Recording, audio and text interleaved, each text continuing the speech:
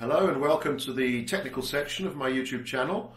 In this section we're going to discuss different aspects of private equity which could be considered technical, and what I'm going to talk about today is about how we calculate a distribution waterfall for a private equity fund. So please, let's get to it. So the topic today is the distribution waterfall, which refers to how the exit proceeds of private equity investments would then be used to satisfy the different claims of the fund stakeholders. And it's called a waterfall because if we look at the diagram right there, you can see that it looks a little bit like a waterfall because of the different priorities. If you look at the orange and the green bar charts, it looks a little bit like a waterfall. So we've got on the left in blue, the exit proceeds of an investment you make.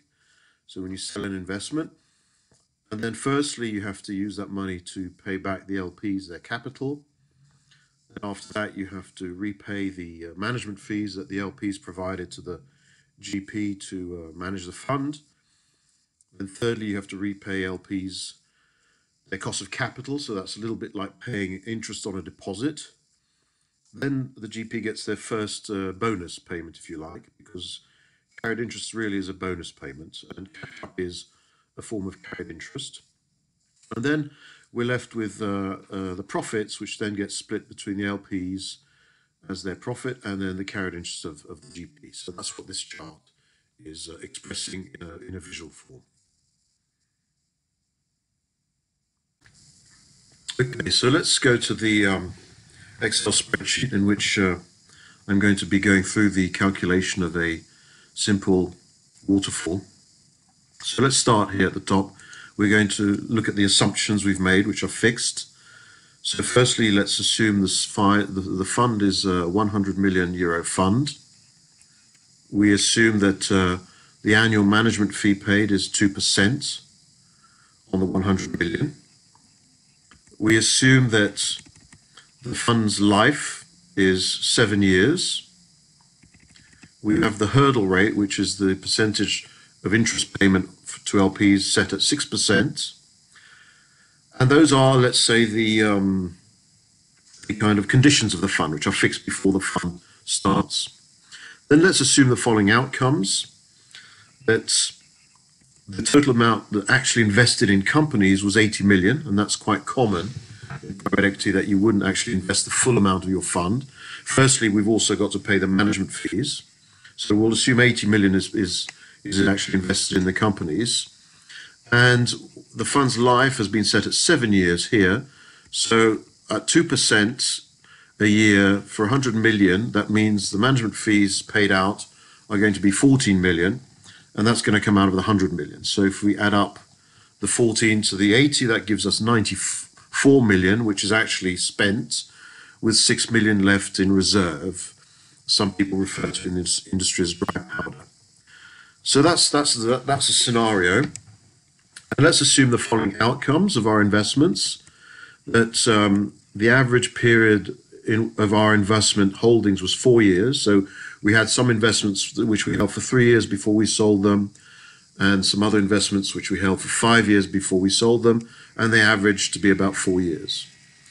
And let's assume that I've sold all the companies in my portfolio on the same day, because this is a simplified calculation, and for that I get 200 million euros. So I've sold all the companies in my portfolio, I've got 200 million euros in cash, and now I have to satisfy the claims or the waterfall of distributions. So let's go down here to this second table on the spreadsheet. So firstly, you see here we have the exit proceeds of 200, which is that amount we just referred to. It turns out that's as a multiple of capital deployed, which is 200 divided by the 80 million, which was what originally deployed, is 2.5. So let's make our first payment. We have to give back the LPs their 80 million that they invested. So we give back LPs 80 million, and we've got 120 million left. So we can continue. We then have to give back the LPs the money they put up for the management fees, which is 14 million. So we give them that back, and I've got 106 million left. I then have to pay the LPs a certain amount of interest, which is referred to as the preferred return, to reflect the fact they've had all their money stuck in the fund for an average of 4 years, which corresponds to the average of the periods the fund committed, and that gives me the preferred return, which is equal to the number of years, 4 years, at 6%, multiplied by the 80 million of capital deployed, plus the 14 million of management fees. I've simplified the calculation, which means basically I have to now give to the LPs 22.5 million euros as a kind of interest payment. So if I pay them that, and I've got 83 million left. So I continue down my waterfall, and I now pay to the GP the first bonus payment, which is conventionally called a catch-up, and that's traditionally an amount which is set equal to either a quarter or fifth of the preferred return. So in this case, I've used a quarter, so we pay the GP 5.6 million euros as a bonus, and I've still got plenty of money left, 77.8 million. And now I get to the point of profit distribution. So I give the 77.8 million is given 80% to the LPs, which is 62 million, and 20% to the GP, which is 15.5 million. And so the total payout to the LPs at the end is 180 million approximately, and to the GP is 21 million. So that's an example of a waterfall. So let me show you what would happen if, for example, we simply had less money to give away. So let's assume that instead of 200 million, I got back 150 million.